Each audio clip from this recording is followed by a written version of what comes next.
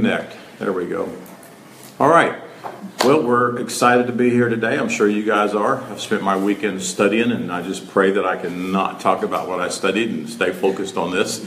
It's hard when I'm doing two or three different studies because I pull from the other ones, but it's always fun to get in the Word and dissect Scripture. I just finished the book on the 2017 version of Paul's System of Truth. And the reason I say version, because every year we go through something, we have more light on the subject.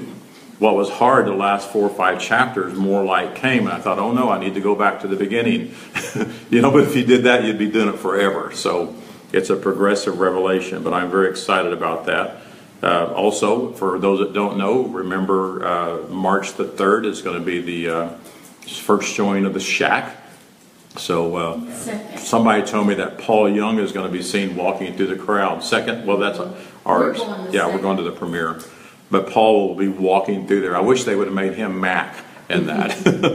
But that's very, very exciting. And then I'm just announcing for Global Grace Seminary, I believe the new counseling course is going to be starting next month. And that's going to be one of my first courses in that. So I'm very excited about that. I think people will enjoy it a lot. As I was telling my congregation here, my last video I uploaded had over 1,600 something people view it, but it wasn't me. It was the president and the first lady. So, but it was exciting to see that. So we pray over them, right? We pray over all of our leaders.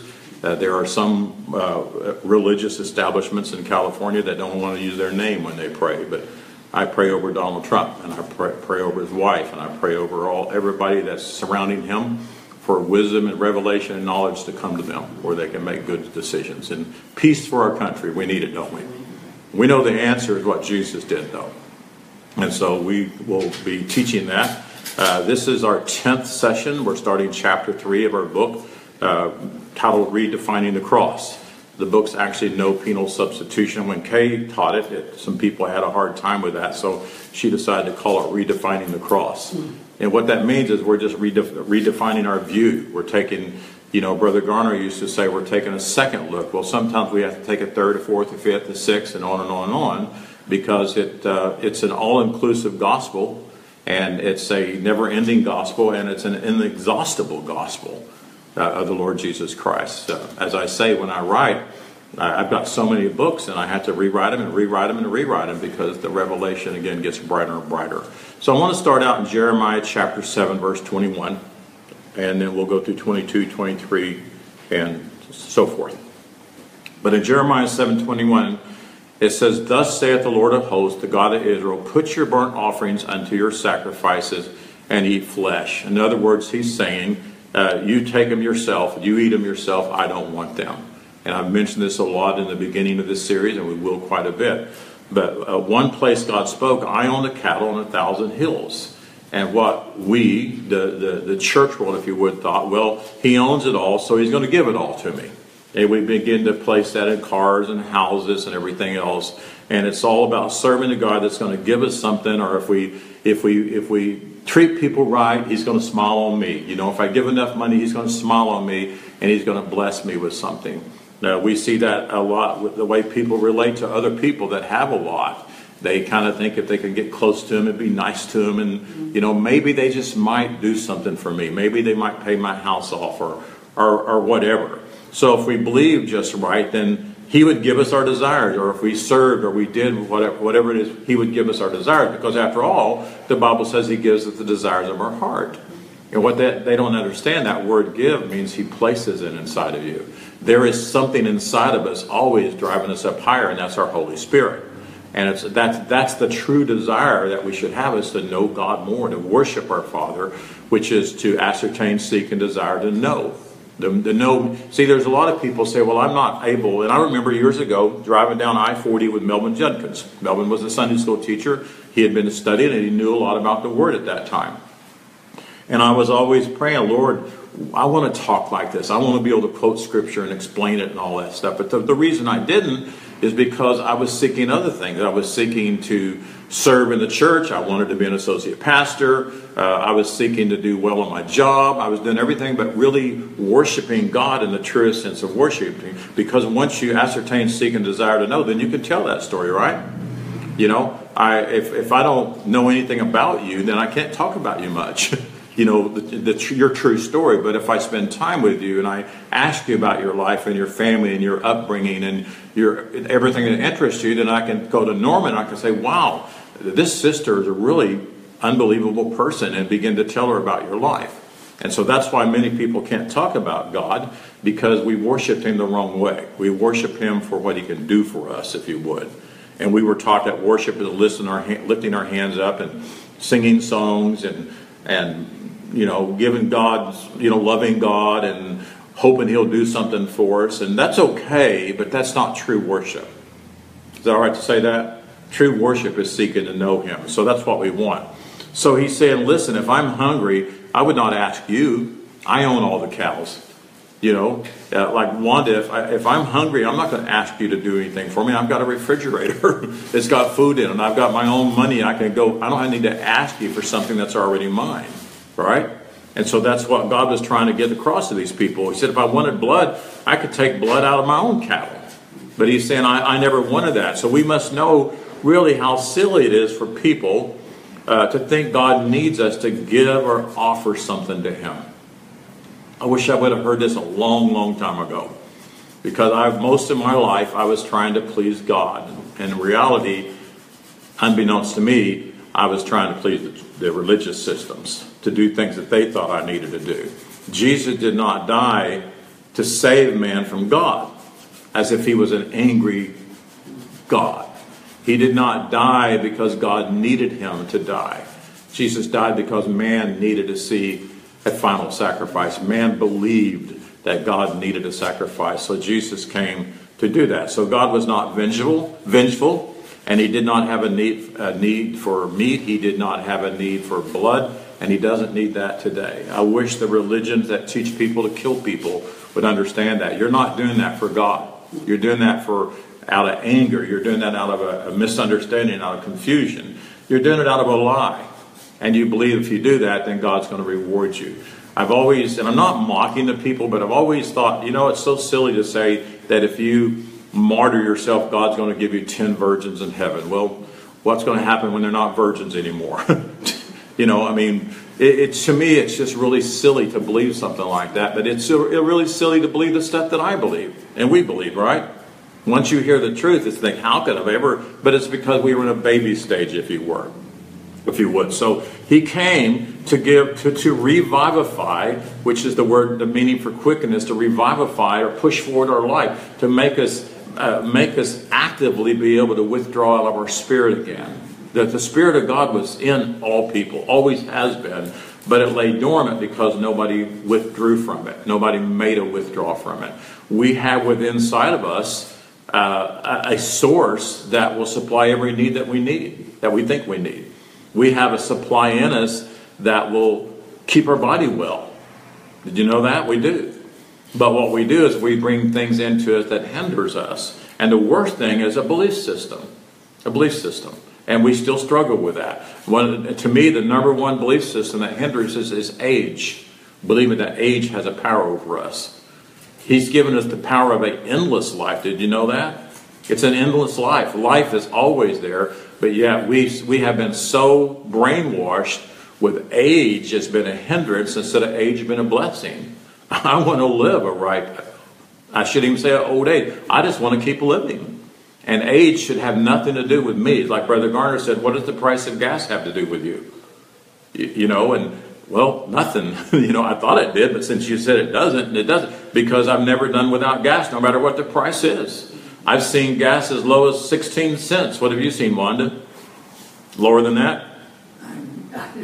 You don't know. You didn't have to pay for it. But it's been very low. I've seen gas at 50 cents, and I thought it was the end of the world. I thought, how am I going to be able to drive back and forth to Chickasha at 50 cents a gallon? Then I've seen gas $4 a gallon, and I've seen gas at True. What does it have to do with me? Because I've still always had gasoline. You know, and I know some people think, well, that's silly. But guess what? I always have Jehovah Rapha, my health. My health. I always have a true supply within inside of me. So our biggest struggle is we haven't made a withdrawal. What'd you do? Come bowing to me? we have a member that came in that thought the camera was on her, so she was bowing to me. So, man needed to hear the Father say, who told you that you were unrighteous, and who told you that you need to do anything to satisfy me or to please me? And so learning that we have always been righteous is part of what the cross of Calvary reveals to us. Is the love of God. Jesus coming was the love of God. God did not want to leave us in the state that man was in. I was talking to Butch yesterday, and he quoted that verse that I talk about often, is that Jesus came to restore that which was lost, and people think that means lost people. But no, that what was lost was man's awareness of God. What was lost was, the relationship with God. A little shallow explanation of that is, but my son and my daughter-in-law and 4 of my grandkids are in Florida. So I've lost the ability to see them every day or every year. We haven't seen them in over 4 years. And if they would move back here, or if we would move there, that which was lost would be restored, right? We would be able to be with each other and fellowship with each other. And so man had this perception of total separation from God and always trying to reach God. Jesus came to restore that and to realize that God never left us, ever. God's Holy Spirit is God, and God has always been in man. Would you agree with that? He said, I'll never leave you, I'll never forsake you. Well, does that mean he's here walking around me to bless me? No, it means he's part of me.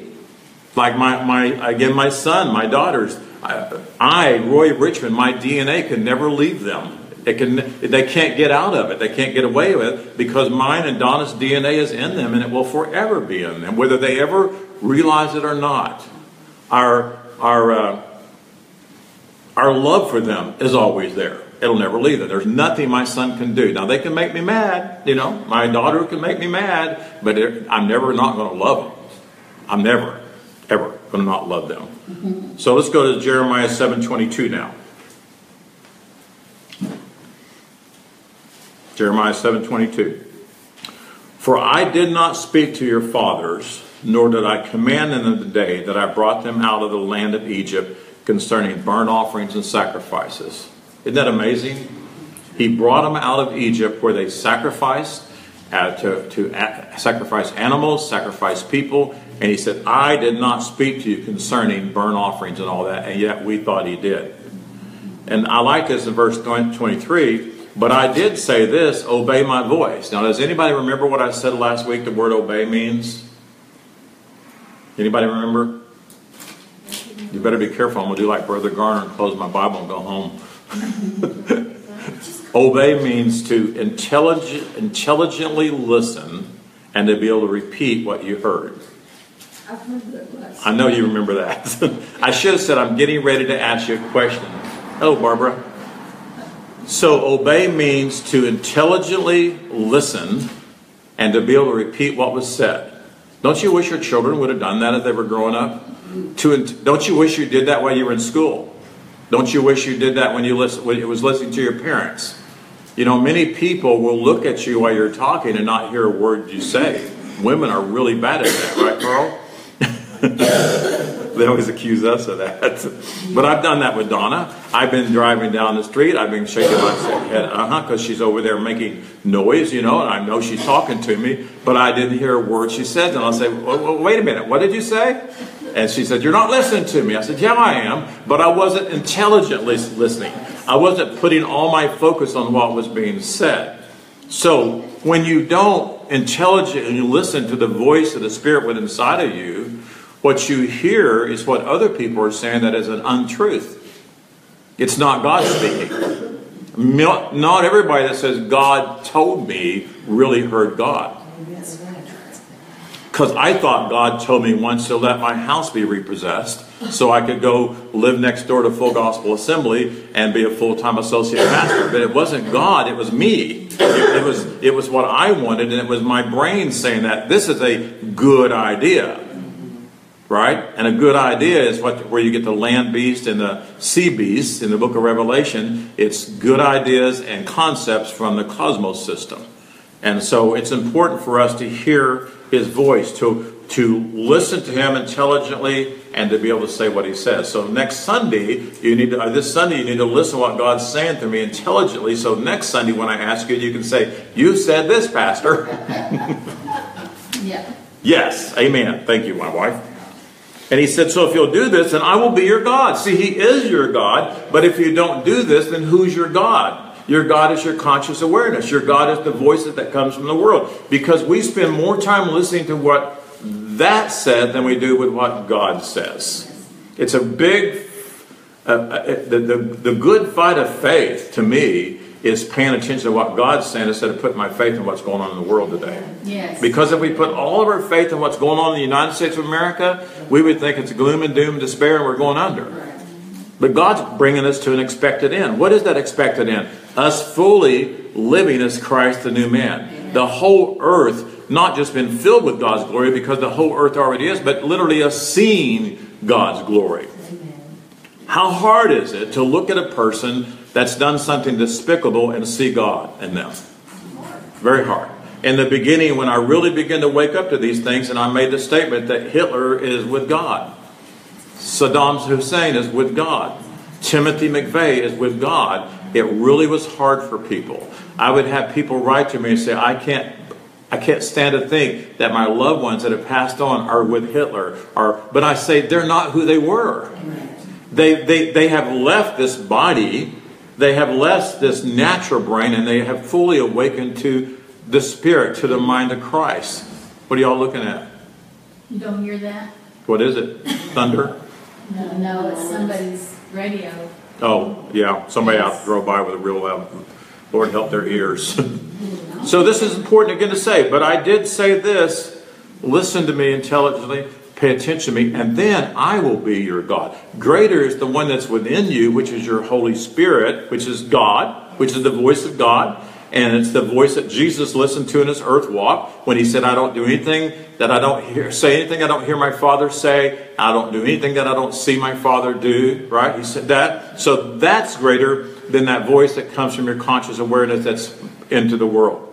And I explained this, I don't know if I did last week, but the in your brain, and I'm not intellectually intelligent about the brain, but there's a part of your brain, and it may be what's the subconscious, that deals with your digestive system and your heart and your circulatory system and all the other systems in the body, and it keeps it going. Do you ever think about that? No, you don't control that, do you? Now you do, your brain, but you don't sit there and think, okay, heartbeat, heartbeat, heartbeat. Okay, lung, take a breath. It just does it, and the brain's what's doing it. But then there's a part of you that dwells on the outward realm, and to me that's your conscious awareness. It's what my sense realm sees, what I see with my eyes, what I taste, what I smell, what I feel. That's my conscious awareness, if you would. And it's what I dwell on all the time in the outward realm. So that's the he that's within the cosmos system.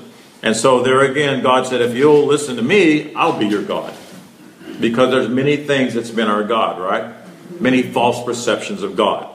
And then he said, and you shall be my people, and walk you in all the ways that I have commanded you, that it may be well unto you. That's what God wants for people, that it may be well. You know, we sing that song, it is well within my soul. Well, is it really? You know, is that maybe a wish? Because I see people, when they sing that, I see people crying. I've done it. And sometimes those tears are, I want it to be well. I hope it will be well.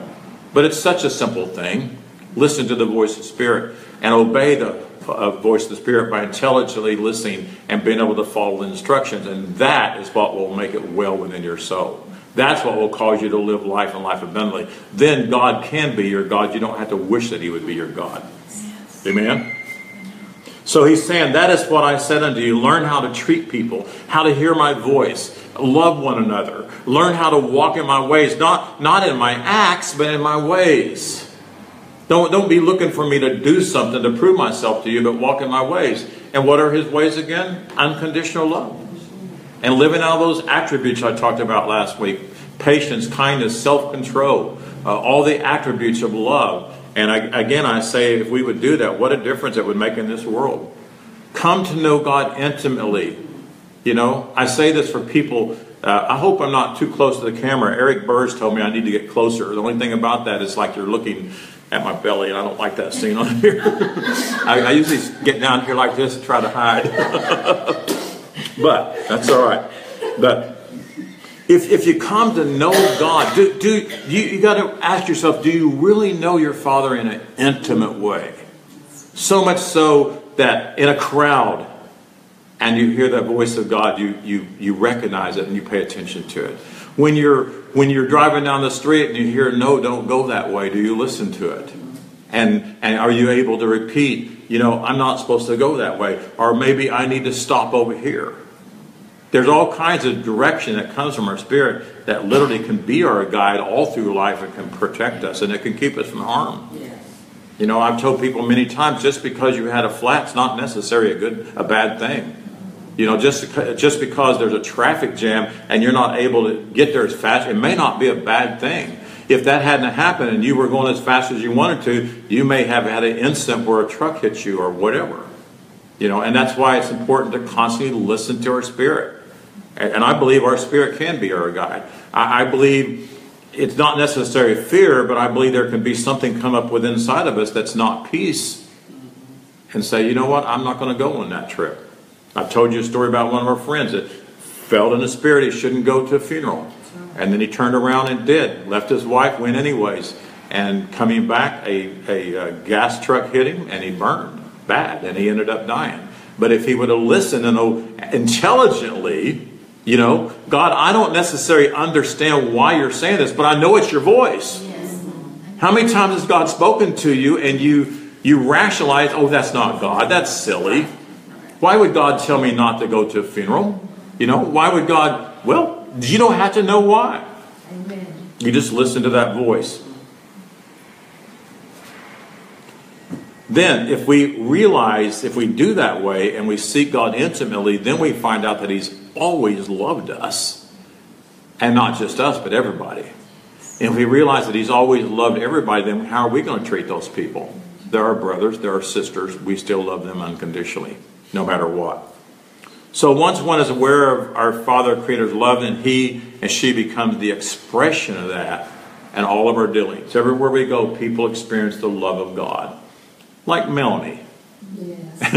Everywhere she goes, what do people experience from her? Joy, love, and joy.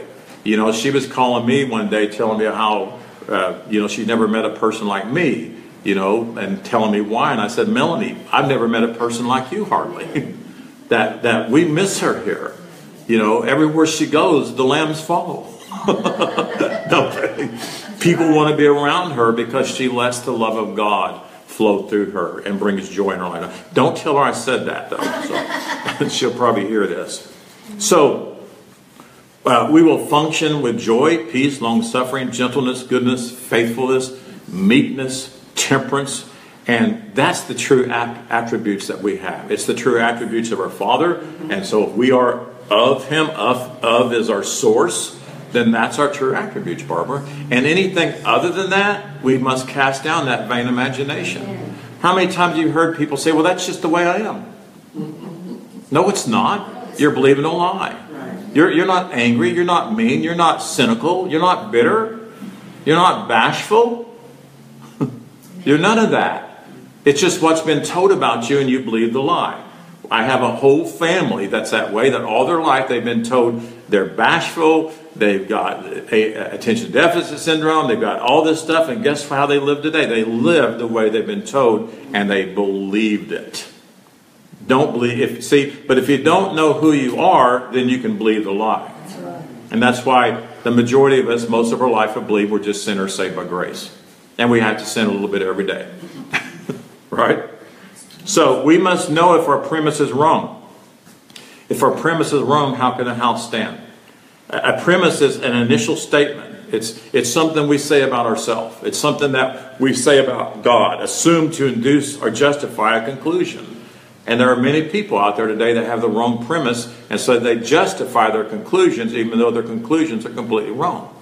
I put a lot of posts on yesterday, Friday, and translating scripture and truth that God, and one particular person, their premise was way off, and they justified their conclusion that I was stupid.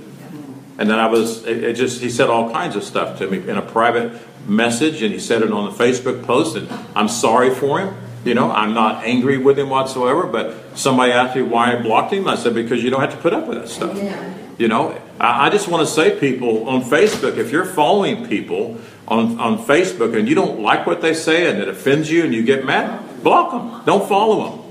You know, I'm not out there trying to convince everybody. I'm after people who are hungry for truth. I'm after people who are sick and tired of religion and tradition that's robbed us of who we are and robbed us of our life. And so the proper foundation is not penal substitutionary atonement. The proper foundation is knowing that God never needed Jesus to go to the cross. He allowed Jesus to. He gave the decision to Jesus. He wanted to restore. So it says it's appointed once for man whose breath, who was of the first man Adam, to die.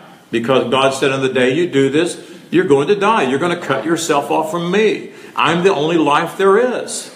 You're going to take yourself down to anthropos life, which will die. And then it said, so the decision was made. Jesus offered himself. Thank God for Jesus. Too many people think that I'm trying to do away with Jesus. I'm not trying to do away with Jesus. Jesus was a real earth-walking man. Yes. But he took into himself the degenerate nature activity, and he died. And all that died in him, and God made a brand new creation. God revivified all men, and the resurrection of many-membered man came out of that grave. I don't seek Jesus today to get him to do anything for me. I don't seek God to get God to do anything for me. I want to know more about what Jesus did so I can live out of what he did. But that living out of what he did enables me to boldly be the throne room of God and to boldly fellowship with God unashamedly. Amen. That's what I'm trying to teach people. I'm trying to teach people that I don't have to pray and ask God to do anything. I listen to my spirit. The only thing I ask God for is to help me to know him more. And to help other people to know you more. Help other people to wake up that they had the spirit of wisdom and revelation. And he's doing that in our Holy Spirit. And he's doing that by sending us comforters, which are teachers and explainers of truth that can lead us and guide us into things of Jesus so we can see who we are. Yes. So I don't need Mary to pray to Jesus to see if Jesus can get God to do something for me. And I'm not making fun of you Catholics because we do the same thing. Quote, Christians have prayed to Jesus and said, Jesus, will you do this? Jesus bless me. Jesus heal me. Jesus do this. Jesus do that. Not knowing that we have the very God of the universe inside of us. Not knowing that we have his mind and we communicate with him all the time. And he's told us, you have everything you're asking me for. Yes. So what we do is say, Father, I believe your word, and by faith I'm making a withdrawal on the life that's inside of me. By faith I'm making a withdrawal on you, my health. I'm making a withdrawal on my eternal supply. And by faith, I am not going to live in the need realm. I'm going to rise up in the no need realm, that I have no needs whatsoever. Yes. Amen. Amen. That could preach. So the foundation is Jesus Christ the Lord. The foundation is him crucified and us resurrected. Not to appease any angry God, but to revivify us to living out of the life that we had from the very foundation of the world.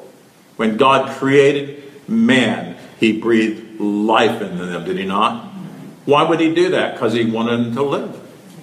And he said, rule and reign over this earth, take dominion. And here we are, we're wanting God to come back and take dominion. Or we want to earth walk in Jesus. Somebody posted about Jesus coming back the other day. Why did they want him to come back? Because they want him to correct things and they want him to take dominion. He did. He corrected what needed to be corrected. Yes. He brought us out of the spirit of the law of sin and death, and he ushered us into the law of spirit and life. You draw out of your spirits, you got life. You draw out of your 5 sense realm, you got death. Paul said to be carnally minded. He did not say we have a carnal mind. He said to be carnally minded is death. And that kind of death is just living a life of non-existence. Being carnally minded, you're not able to withdraw from God. You're not able to fellowship with God. But to be carnally minded is death, but to be Spiritually minded. Lost my. To be spiritually minded. In other words, live out of your mind of Christ. All your thoughts come under the submission of the mind of Christ. That's where life is. So, I got lost here a little bit. Let me see where I'm at. All right. So, there are 5 places that we're probably going to get to next week. We'll begin to see those. But there are 5 places where the Apostle Paul wrote concerning the judgment of God and what it really is. It's, to me, ridiculous. I began to see a lot of Facebook posts yesterday. There's a gigantic storm hitting California, a mega storm, tons and tons. And we pray over those people. But guess what people are doing on Facebook? They're wanting to judge them, and they're calling it Lucifer. Well, Noah did not call that storm Lucifer. Just a bunch of people on Facebook did, and it just began to grow and grow. And they got YouTube videos about it and everything now. And that's ridiculous. It's ridiculous. It's not God's judgment. It's not a devil's judgment. You know, it's just a big storm. The systems of this earth are out of order because nobody's ruling and reigning and taking dominion. Jesus ruled in his earth walk, and he reigned, and he took dominion. Yes, he did. And he spoke to the storm, peace be still. The disciples could have done the same thing, but they didn't know it yet. They weren't able to bear those things that he was teaching them. They couldn't quite figure out who they were. And so our tool for interpreting the words, the cross, the judgment, vengeance, is to filter every bit of that through the love of God. If you know the love of God, then how can you say that God is a judgmental God? If you know the love of God, how can you say that God is judging California because it's the bed of all sin and all what people are saying? You know, how can you do that? You know, just like here in Moore, Oklahoma, people were talking about all those tornadoes. Is that shut all the way? Yeah, they're just loud people out there. This is Sunday, don't they know better? They need to be home rested. But when the tornadoes came to Moore, there were people saying that that's judgment. You know what's funny though? They never get judged. They never pronounce that things happen in their life as judgment. But see, when you know the love of God and you read judgment, then you realize, you know what, that may not be what I thought it was. That's right. Maybe it means a decision to be made. You know, and the cross, I always thought the cross was the judgment of God. Jesus going to the cross, I thought Jesus was judged on our behalf because that's what we heard. And then when, of course, Isaiah said we esteemed him smitten. But the key word is we esteemed him. That's the key word. I never thought about that. God didn't see him smitten. God didn't smite him. But we thought God was doing it. Barbara, how many times in our life have we had things happen and we thought it was God? Many times. You know, punishment, losing our job, sickness and disease. People blame God on everything. We thought that was the devil. Some people thought it was the devil. Yeah, we did. We thought it was the devil. So but there are people that say God puts things on you so you can learn.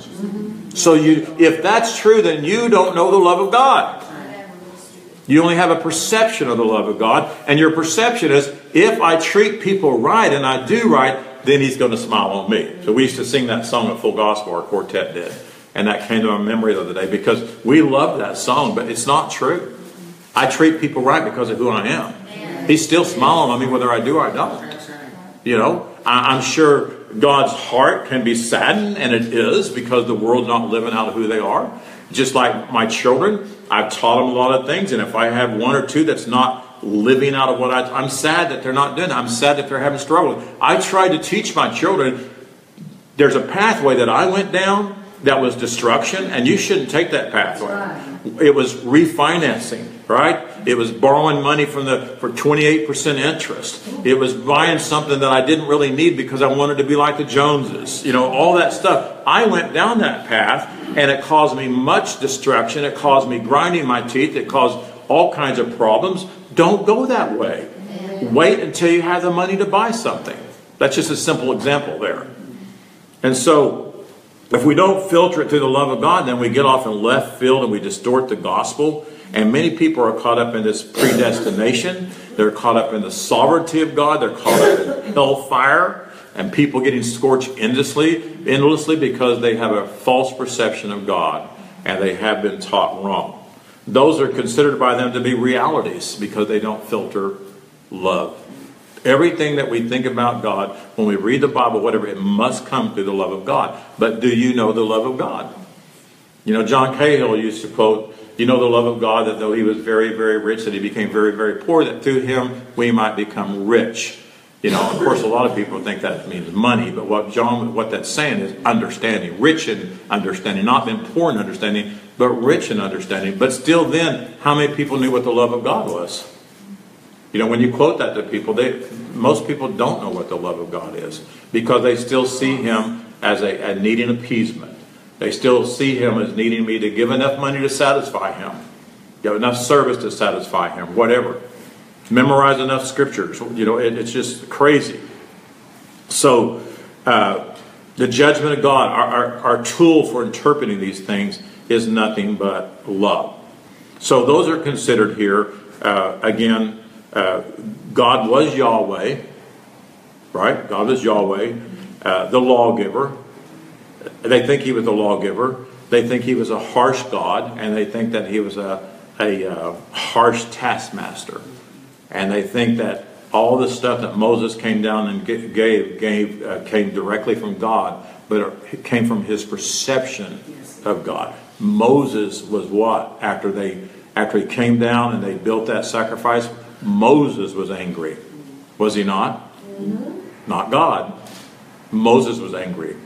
So Norma, if you're praying for me and you're really angry with me and you're mad at me and I'm not doing what you want me to do, then you go and pray for me. What you hear may not be God. Right? You may hear, well, just leave that place. You may hear, well, you need to call people and start praying for Roy. You know, I had a person after we was at Destiny Life Center that had a lot of struggles with what we taught, but they didn't come all the time to hear the reason. They didn't come here to hear the explanation, and they told me that he was praying for me and God told him to write a letter and send to everybody that had anything to do with me and warn them about me. Do you think God said that? I don't think God said that. That was his own perception, and it caused a separation, and we haven't seen him for several years now. And I understand. I love him still. If I see him out in public, I have this desire to fellowship with them. I miss them so much. But their perception robbed them of a relationship with me, robbed them of coming along and listening to the explanation. And I believe the spouse even wanted to hear it, but because of that person's perception. So we many times say, God said this and God said that, and God did not say it. If God is pure love, would he tell you to write a letter and disdain me? No. So we have not been taught the love of God. No, we haven't. It's been a conditional love. Yes. I hate to tell examples like that, but you know what? We need to make these things practical. We need to be able to show people how these things take place. But thank God I know who I am, and it hurts for a little bit, and I rise up and I go on. And that's what we have to do, because people that don't know the love of God can hurt you. How do I know? Because I've done it. I've prayed, God, make them come to church. God, do this. They're not giving up offering. Not you guys, but what pastors do. We get upset because people don't show up, and we want God to do something. That's not our God.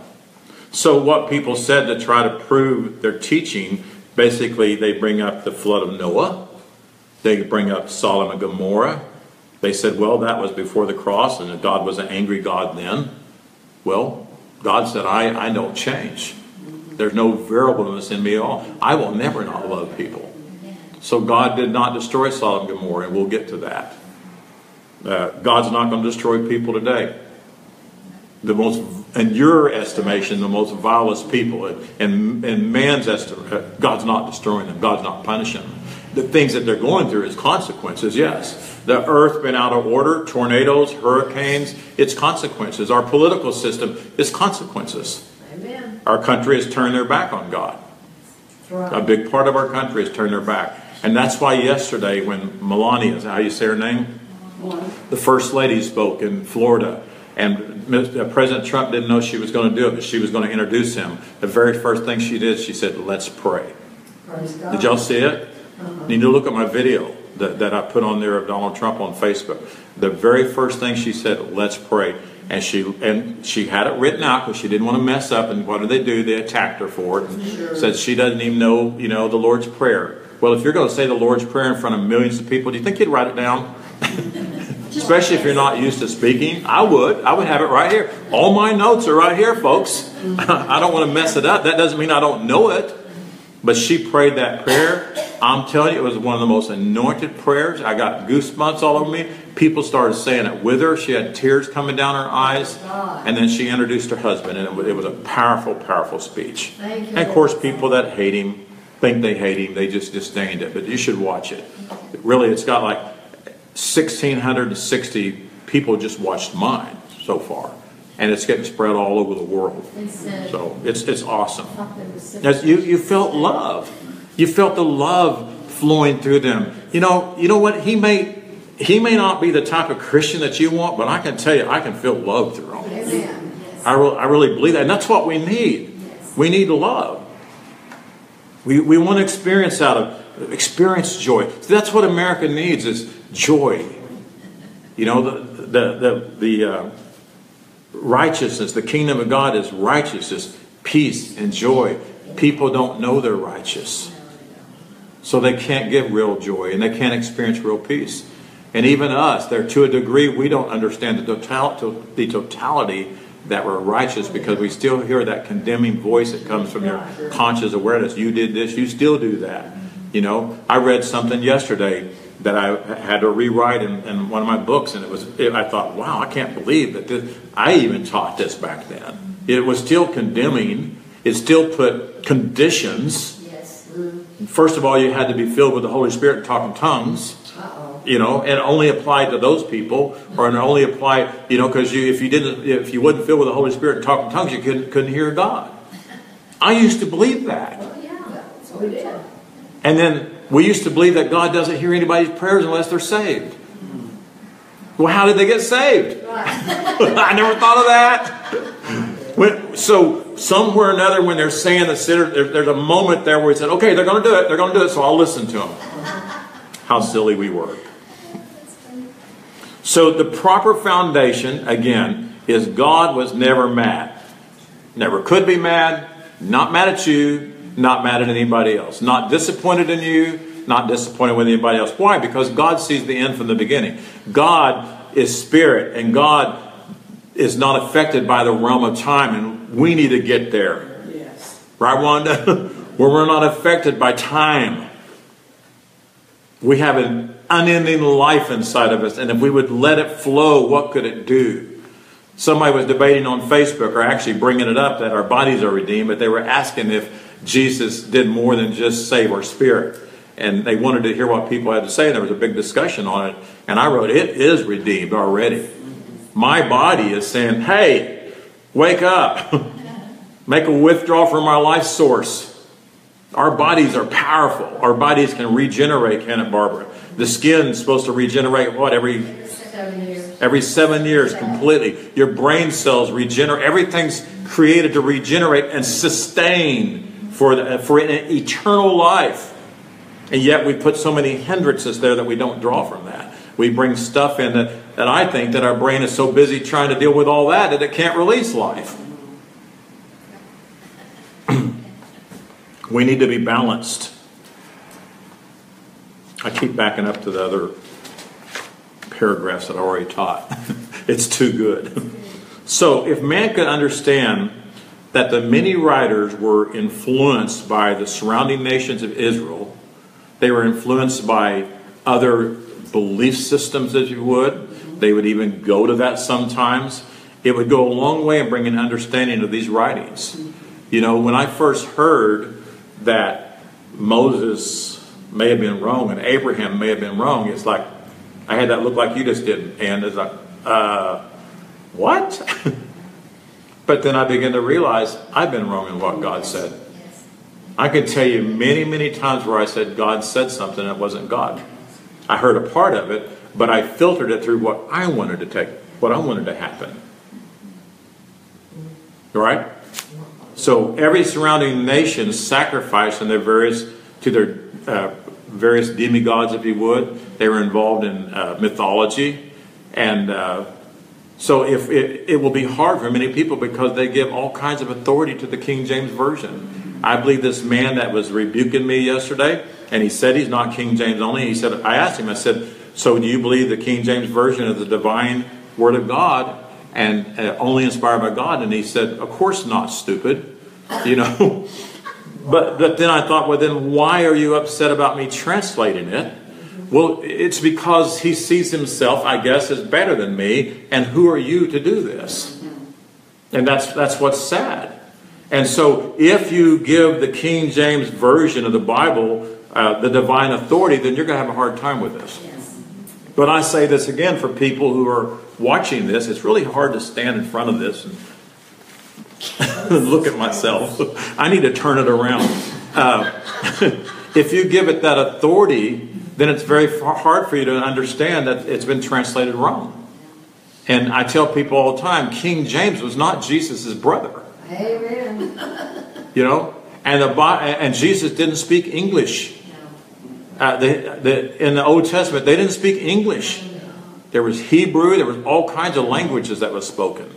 And our Bible was translated by the Catholic religion from Latin to German and then to English. And when it was translated to German, it was under the control of the Catholic Church. And translated to English, it was the control of the Catholic Church. Back then, not the church today, but the church is still bragging on TV that they're the ones that compiled the Bible, and they're bragging that Jesus started their church.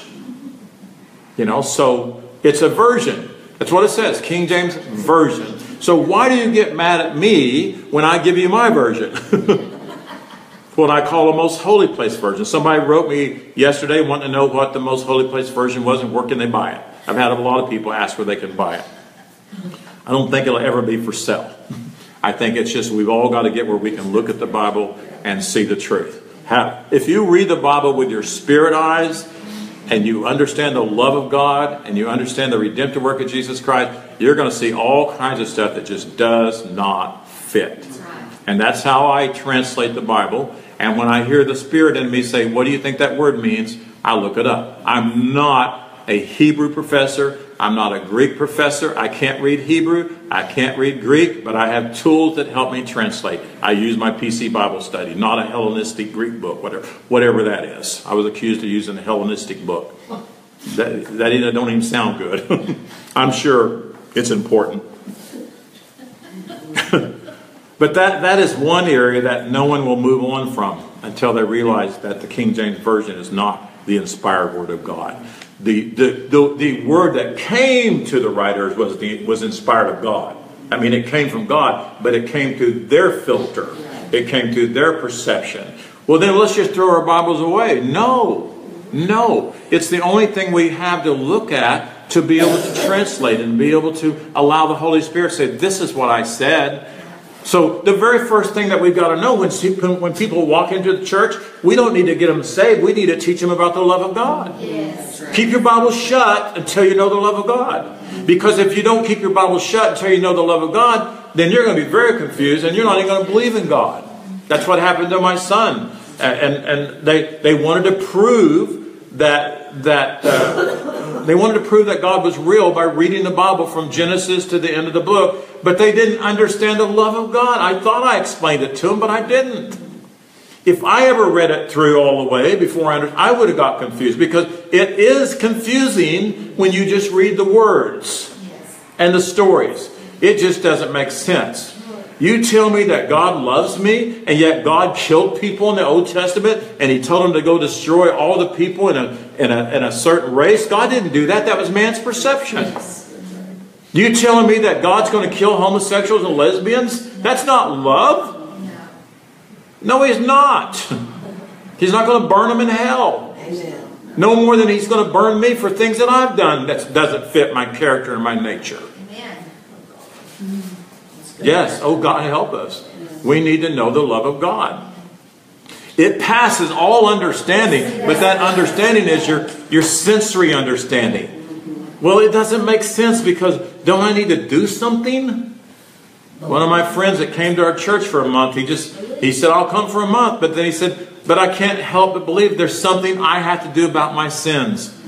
Well, the first thing I said, well, then why did Jesus come? If that's what you believe, if you think Jesus died for your sins, then why do you think you have to do something? Well, I think I have to. And that was the understanding I had back then. What a mess. A bunch of religions involved in this topic have really distorted who God really is. We need to realize it was the same way back then in the Old Testament. Now the Apostle Paul, John 1:18, the Apostle John, wrote what he learned from Jesus by studying his life. He studied his life, right? He walked with him, John did. John had one of the most intimate relationships with Jesus. The Bible says that he laid on the breast of Jesus, his ear, and he loved Jesus, and Jesus he experienced the love of God. That's why John, to me, is one of the best ones to read, because you really experience the love of God from him. But he said, no man has seen God at any time. You know what he's saying there? No anthropos man. No man who lives by the 5 sense realm. That's what he was talking about.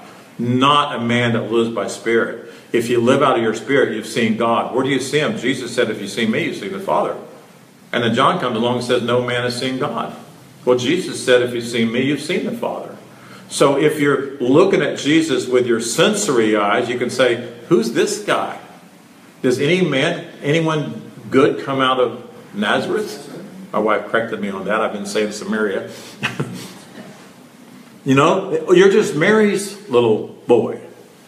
But if they were seeing with their spiritual eyes and beginning to understand who he really is, Jesus was saying, you know what, guys, I've been trying to share stuff with you, but you can't bear them.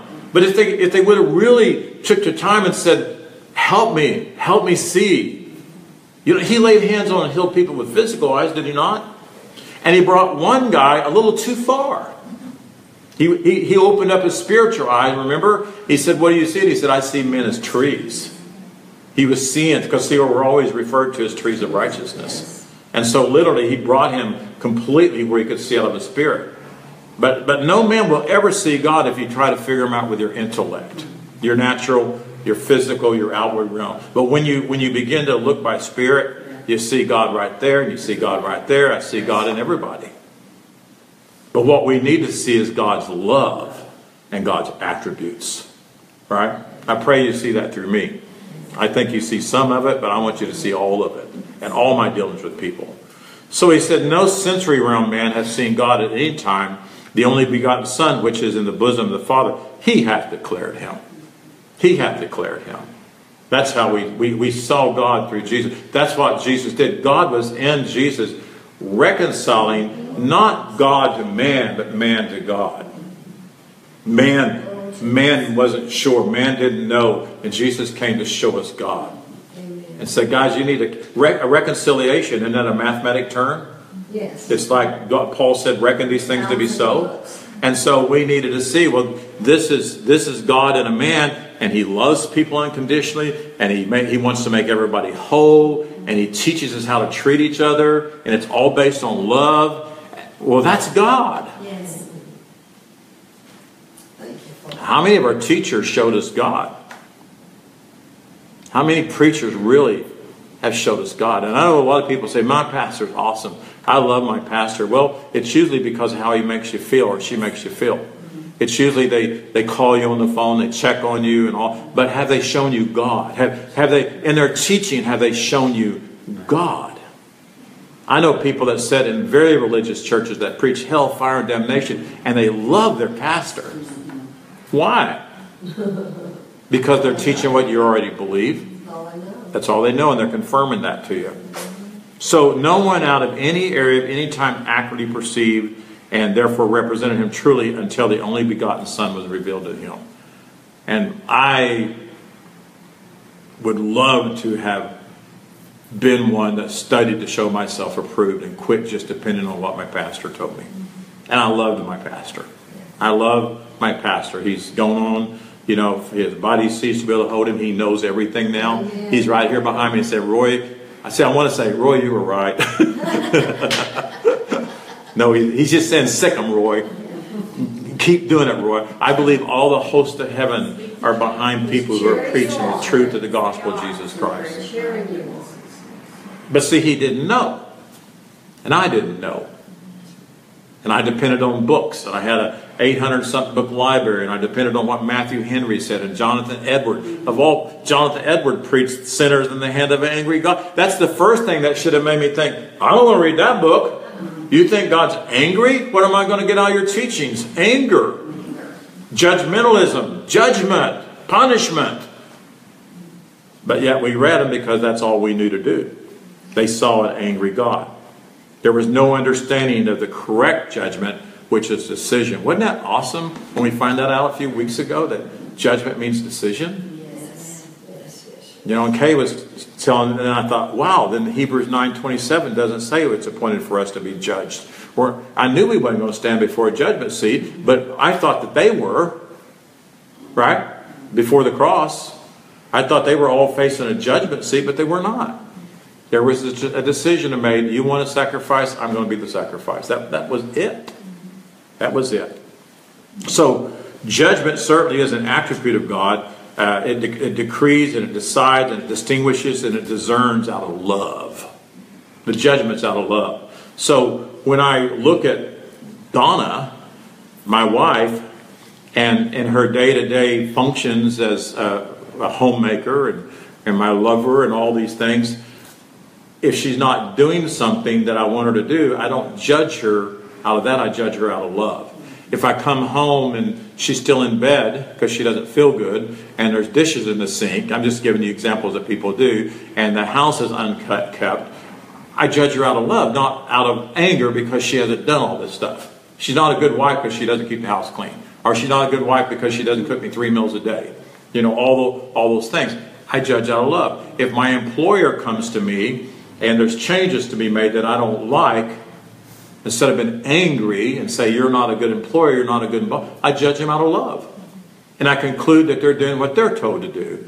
And guess what it does for you? It frees you. That's right. It frees you of acid indigestion. It frees you of grinding your teeth at night. And it frees you of condemning yourself. Amen. Because usually when people are being mean and are condemning you, it's because they don't feel right inside themselves. That's right. See, David got a little angry after he messed up with Bathsheba. And David began to deal with people very tough because he felt condemned himself. But as time went on, he began to understand the love of God. And when we started, I think it was this lesson or one of the other ones out, when David finally said, God, if you needed a sacrifice, I would have done it. But all you want is a contrite heart. All you want is just to love one another. Hallelujah. So instead of me coming to God in fear, I just come and say, Lord, I know there's still areas in my life that I'm not living out of my true nature, but you love me so much. I'm so thankful that you're bringing me to that expected end. You know your thoughts. Is it Jeremiah? Where I know my thoughts towards you. You know, they were all doing all kinds of garbage. He said, I know my thoughts towards you. They're love and not anger. They're love and not hate. And I'm going to bring you to an expected end. And that expected end is me living out of nothing but my spirit. Hallelujah. That expected end is how God created. God's bringing us to live out of who we are. Thank you, Father. Isn't that awesome? Yes. That is love. Thank you, Lord. That is love. We'll worship. Hallelujah. Thank you, Lord. Well, it's 11 o'clock. Do I need to quit? Let's just do a little bit more here. So the issue is what we see as an appearance. What we see as an appearance of something bad because we have strayed from eating on the tree of life or eating of the tree of life. And where's the tree of life? It's inside of us. It's living out of our spirit, eating from the bread and wine of the gospel of Jesus Christ, if you would. Melchizedek showed up to Abraham, and Abraham had all kinds of confusion. But when he came and he said, this is what I'm going to do. This is what I'm going to do. And bread and wine represents the death, the burial, the resurrection of Jesus. He told him what he was going to do in his love and his passion. And from that point on, Abraham wasn't interested in anything but looking for us. Hallelujah. The city whose builder and maker is God. All his perceptions change right then. And see, we need to have that same kind of encounter with our Father. We need to have that encounter where God speaks to you and me individually and says, I have nothing against you, and I have nothing against anybody else. I love you, and nothing can take that away from you. He told Paul, nothing can separate you from the love of God. Thank you, Father. Yeah, but Nothing. there's no thing you can put in there. Nothing. Hallelujah. What if I don't accept it? You're still loved. What if I die and I never say a sinner's prayer? His love has no ending. Amen. His mercy is forever and forever and forever. His love does, and I've said this years ago, God's love does not stop at a heartbeat. Amen. When a heartbeat stops, God's love doesn't stop. All of our loved ones that's passed away, man, they just woke up to pure love. Amen. Pure love. Go to the light. Go to the light. Well, guess what the light is? God is the Father of lights. Yes, He is. We're light. In other words, our spirit is light. Go to the light. Go to your spirit. Job says, my help comes from within. The light of God is within inside of me. You need peace, go to the light. And if you can't experience light, come to my light. I'll light your light. Didn't it say he lit the light? I can't quote the scripture, but I know it. He lit the light in all mankind. That he revivified the very Spirit of God in all mankind. Quit going to your natural intellect and go to the light. And I say this again, if you have a teacher that's not teaching the truth, you need to run. Because your brain gravitates back to that. Your brain gravitates to what you're familiar with. Right? That's why people still struggle with a lot of addictions, because you've had those addictions all your life, and your brain, your conscious awareness is used to that. And when you start feeling stressed out, Barbara, what's the first thing you go to? Ice cream, right? Wine. Actually. Wine. Wine. Wine. Hey, there's nothing wrong with wine. No, I'm kidding you. But it's just the truth. But if we will practice presencing God, if we'll practice every day going to God for our peace and for our joy. And how do you do that? You go to the light within. You draw from your spirit. And it is God. And you're talking to God. It's the voice of one. And pretty soon, your voice becomes His voice. Pretty soon, everything you speak is Him speaking through you. And then you can say, I don't say anything that I don't hear my Father say. And I don't do anything that I didn't see my Father do through Jesus. Wow, if we could just do that. Wouldn't it be awesome to be around people that have been communing with God and intimate with God, and everything they say during the day is what God said? Mercy. Mercy. So next time you see me, say, wow, Roy, you're lovely. Amen. No, Greek God. Greek God will do. Greek God will do. John 5:22, and I'm going to close here. For the Father judges no one. Wow. Where did we get? Who put that in there? I don't remember that. This is the New King James Version. For the Father judges no one, but He has committed all judgment to the Son. Oh, God's going to judge the earth. Jesus. Right? What's wrong in the world? God's judging us. God's sending hell and fire and damnation. God, the Father, judges no one. He's committed all judgment to the Son. And now we can say He's committed all the decision. It's up, what do you want to do, Jesus? You can not do anything and leave them in the state that they're in. That's what it means. You can leave them in the state that they're in, because in Luke chapter 4, He had to settle two questions. Am I who God says I am? And He finally concluded that I am. And am I here to go and redeem man from their false belief system? Or can I just stay here and rule this world? And He could have. Jesus could still be here. Did you know that? He could still be here, but He said, no, I'm going to offer myself. He made the decision to do it. And He redeemed us from our false perception and our false understanding. The Greek translation of the above verse is, for the Father judges no one, not even one. Not even one. And yet most of the church world and the religious systems out there thinking they need to judge people. It's terrible. Therefore, in light of that meaning, the word judgment we find is there's no punitive action, there's no vindictive judgment towards any man. For those who say Father does, they have been influenced by mythological teachings. That's what they've been influenced by. They took some of what was written in the Old Testament and they didn't filter it with the love of God. And that's what we've taught.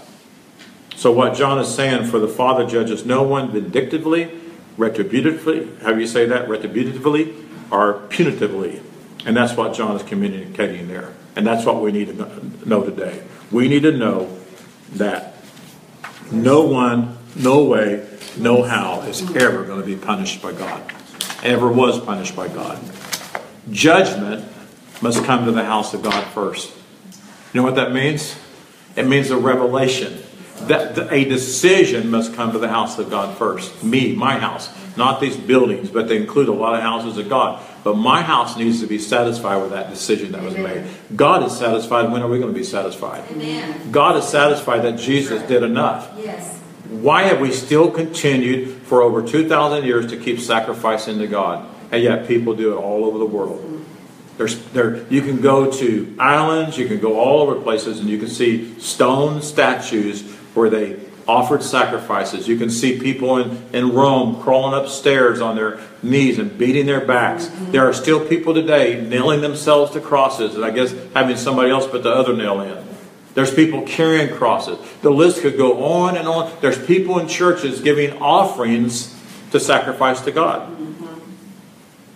How many times have you heard, give till it hurts? Most of my giving as a young person hurt because I needed to pay my car payment.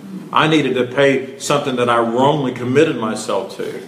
But almost everything I did as a young man was to please God, because I never felt like He was pleased with me. You know why? Because it wasn't because I was doing something wrong. It's because I grew up in a religious system that told me that I was just about this big with God. And I could lose it. You know, I would work real hard to get taller and taller. Next thing you know, I shrank back down again. I stole some cigars when I was 14, and I crawled underneath a bridge with Bruce Hibbert, and we smoked it and got sick, and I felt so condemned. I had a thought about a young lady, and I felt so condemned. That was a natural thought, but I felt condemned because I was taught all that garbage. And we need to be free from that garbage. And there are grown adult people today that their brains are full of that stuff. I started to say CRAP, but that's what it is. Paul called it dumb. That's the Greek word for dumb. No, kidding. So, I'm going to conclude here. I hope this blessed you. Yes. It's always the love of God. I mean, that's this whole year and a half. I don't know how long it's going to take us to teach it, but it's all about the love of God. And by the time we're done here, I'm believing we, and those of you following on the internet, that you are going to know the love of God so strong that everybody that you come into contact with, they're going to experience the love of God through you. Amen? So, Father, we just thank you for today. We thank you for the age that we live in today. I thank you for the people on the internet that's watching us, that's part of this. We are so blessed in our house to have people that are feeding off our webpage and our books that we write. And I believe many people are being made free, and I thank you for that, because I know the truth makes us free. Father, we pray over our country right now. We should be praying over the whole world. We should be a country that's blessing the world, but right now our country is divided. And Father, I pray for a supernatural union to take place. I pray over President Trump again, and believe that he's surrounding himself with good people, and all of our leaders, Father, that they will function out of divine wisdom and knowledge and understanding, that every decision they make will be a decision that's going to be good for people. I thank you that his wife is reaching out to you. I thank you that she in her own understanding and praying, she prayed the Lord's Prayer yesterday. It blessed me. And I believe that your glory is shining forth from that system, and it's going to change. And I believe the same thing is going to take place in the medical system, the financial system, the religious system, and the social system. They're all going to come under the kingdom of God.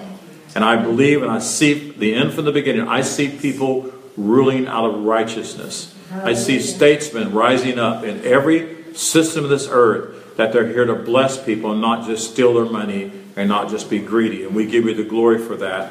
Help us to shine your love this week and the rest of our life. Amen. Amen. God bless you. Also, for those on Facebook, you may not have seen it, but I finished the 2017 version of Paul's System of Truth. Some people call it Paul's Revelation, and it's really been updated a lot. So if you want it, you can order it on my Facebook page. On my webpage, drroyrichmond.com. And I will probably put it on Amazon for people who like to read Kindle. So I'll put that on there in a day or so. So I can ship it basically all over the world, I hope. The price covers shipping, so we'll see where we can ship it to. But God bless you. Thank you for being with us. We appreciate it if you would share this. More people need to hear it. And the only way they can is if you'll share it through your mouth, and also share my video on Facebook. Bless you. Thank you. Amen. Pretty